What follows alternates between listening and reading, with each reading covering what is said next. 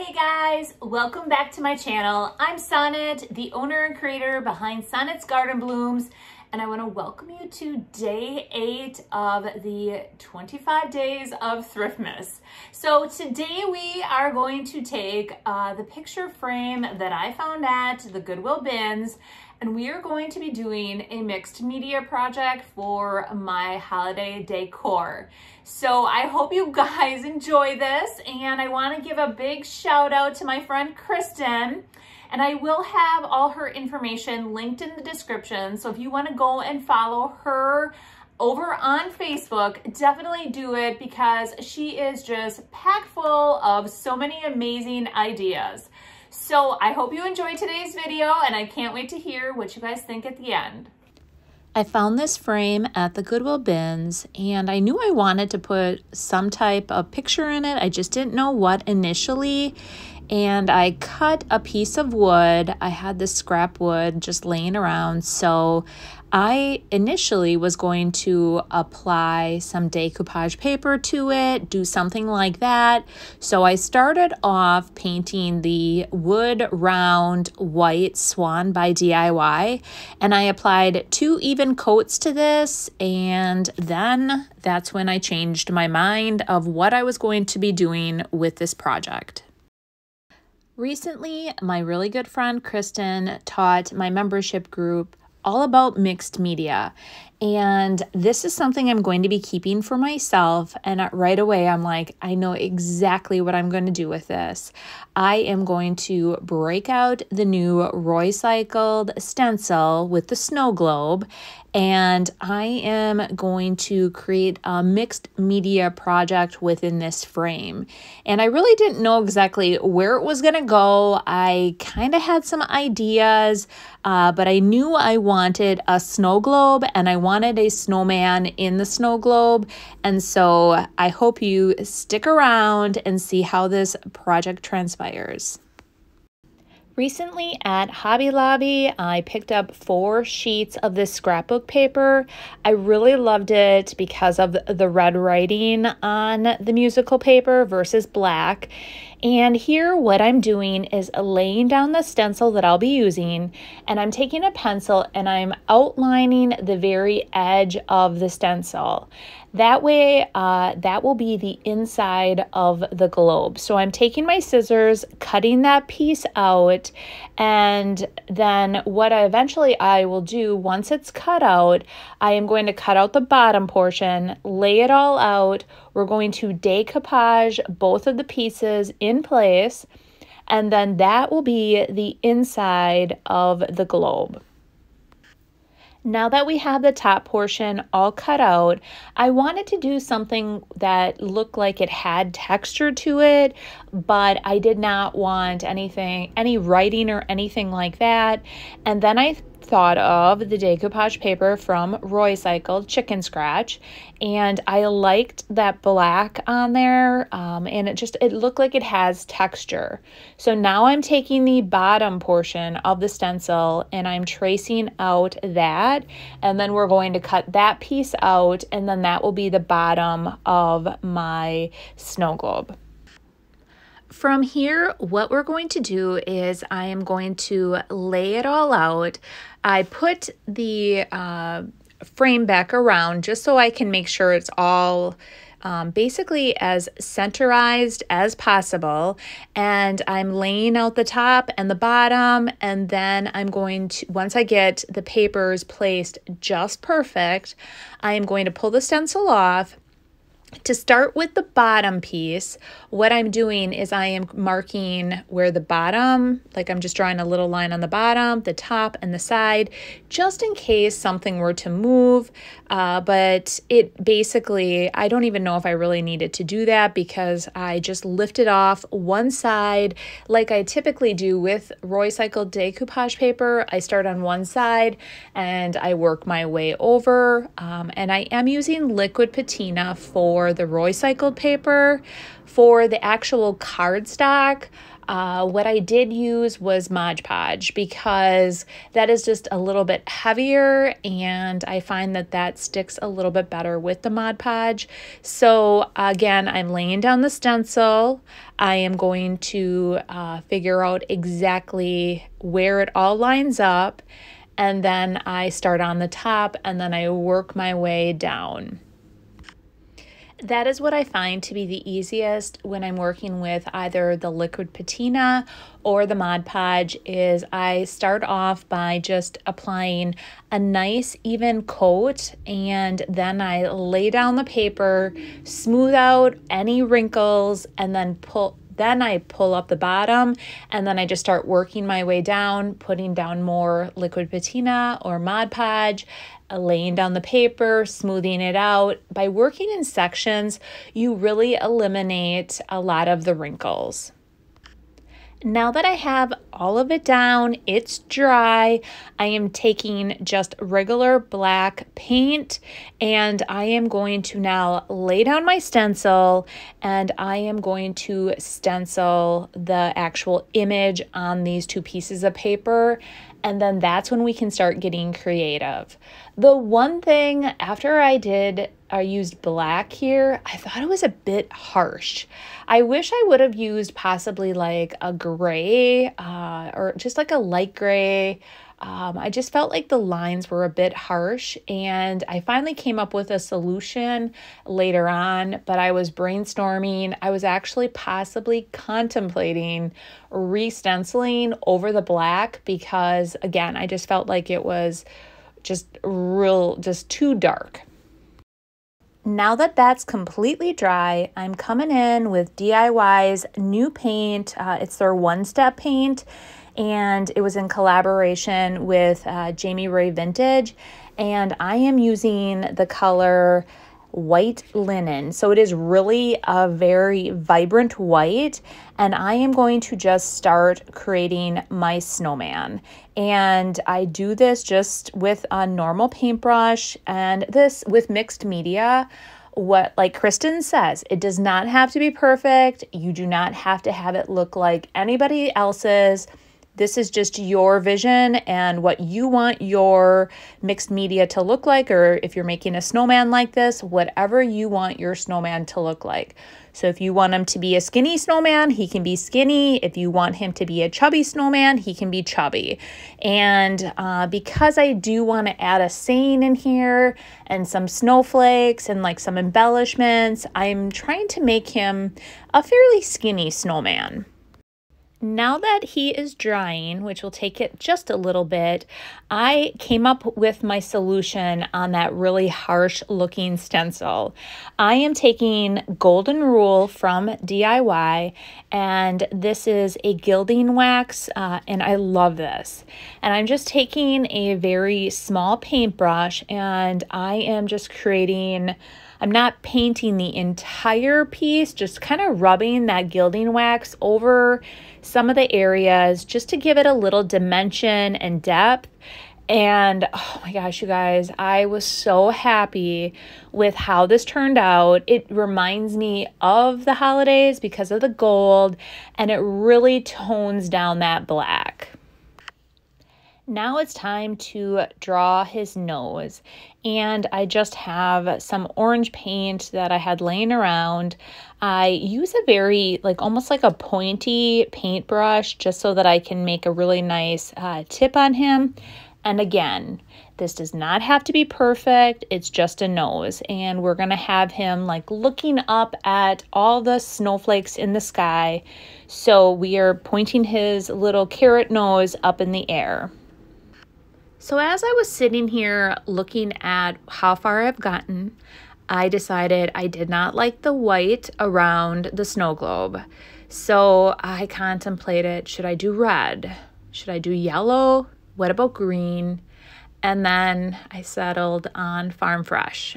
So I don't know why, but I just thought it was like a good complementary color, and I just liked it. So what I did is I just took another paintbrush and I then started going around the entire globe and just trying to, when I got around the globe, just really gently added that paint and then filled in and tried to make as minimal stroke lines as possible.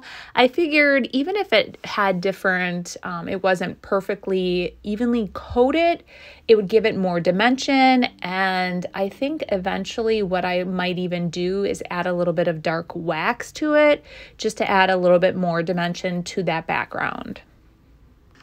If you haven't used the DIY paint before, what you should know is that DIY paint can be reactivated. So once I get done painting this, I'm going to let it dry very thoroughly, and it does need to be sealed with either a wax, a top coat, such as a poly or big top.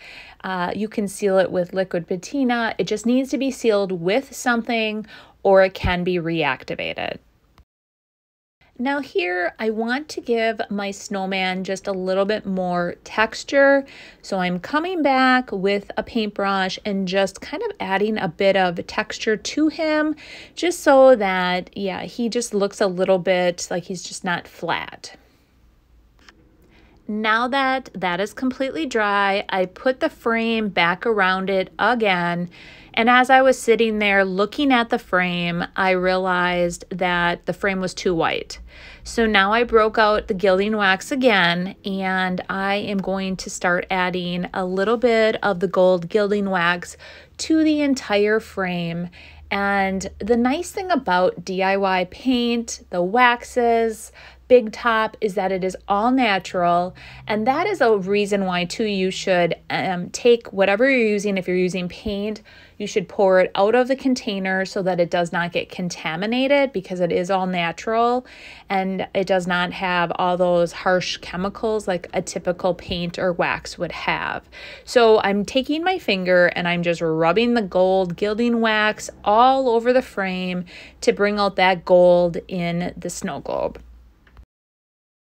Next, I want to add a saying to my snow globe. So I'm using the set Cozy from IOD, and there is a stamp that says Stay Cozy, and that is what we're going to stamp on here. I'm using the IOD permanent ink, and I'm inking up the stamp. I had this white paper. I wouldn't say it's scrapbook paper. It's almost like a drawing type of paper. I have a whole pad of it, and I just ripped a piece out and I stamped on there. It's not super thick, like some of the scrapbook paper or the cardstock can get really, really thick. This is thinner, so it's very easy to tear. And then when you either, decoupage it in place with Mod Podge, it goes on very nice. I go around the entire piece and I just kind of tear randomly. I don't want a square. I want it just to have a very random appearance around it. And then we are going to take Mod Podge and we are going to place it in the snow globe. So if you didn't have a set of stamps that had a saying like this, you could use any other stamp set like with different letters, and you can create your own sayings. So Letterpress by IOD would be perfect as well, because it has 3 different fonts, and you can pick which font to your liking, whatever type of mixed media project you're working on. The fonts are smaller than the typical larger fonts that IOD had come out with, so it's perfect for small projects. Now it's time to embellish our snowman. I am using just a really fine tip Sharpie, and I am going to create a tiny little smile on his face. Then we're going to take woodless charcoal pencils, and we are going to create an outline around the snowman. And this is a really fun tool. Kristen, who taught the mixed media class, said she absolutely loved these. And I tried initially just to use a pencil to do this when I did my first project. And I thought, nope, her projects look amazing. So I went to Hobby Lobby, picked them up, and these are definitely something I have become obsessed with. So not only do I outline his body, but I also outline his nose, and he turns out so cute, and it just really makes him pop off of that paper. So I almost forgot to add arms, and I just take that same pencil and I give him an arm and a hand. And I love how he's turning out. He's so super cute. Now I want to seal the Farm Fresh paint, and I had a little bit of poly left over in the bottom of a container, and it was kind of thick, so it must have been drying out. It wasn't the normal consistency, so I thought, what a perfect project to use it on, my own. And then after I started using it, it was kind of clumpy. I wasn't happy. I should have just tossed the whole container. But after I started, I felt like I had to use the rest. So I continued on. It turned out fine. I just wish that it just had a few more brush strokes, I think, because it was so thick and it didn't like level out at all, but that's okay. So I clear coat the entire piece. I let this dry, and then we are going to come back and finish the project. Then I got the idea, because it was still tacky. I had bought some of this glitter, and I thought, oh, it could look like snow inside the globe. So I sprinkled just a little bit of glitter inside the actual snow globe portion. Nothing crazy, just a little bit to add in case the light catches. So now I'm going to embellish a bit here, and I found these little wood snowflakes, and I'm using Type Bond, and I'm going to flip them over. I put a little in the center and then take my finger and I kind of blot it just so that a lot of the Type Bond doesn't go through all the holes of it. And then I just hold it in place while it dries, and it permanently sticks. And I love how you can just keep embellishing. Actually, at this point, I looked around because I thought I would love to add little buttons to him, and I thought that would be super cute. And for the life of me, I cannot find my bag of buttons that I had thrifted. So eventually I will probably be adding little buttons to the front of him, and might even put like a little piece of twine in the buttons just to make it look kind of cute. And it might be like blue, like a Farm Fresh blue, just to tie that all together.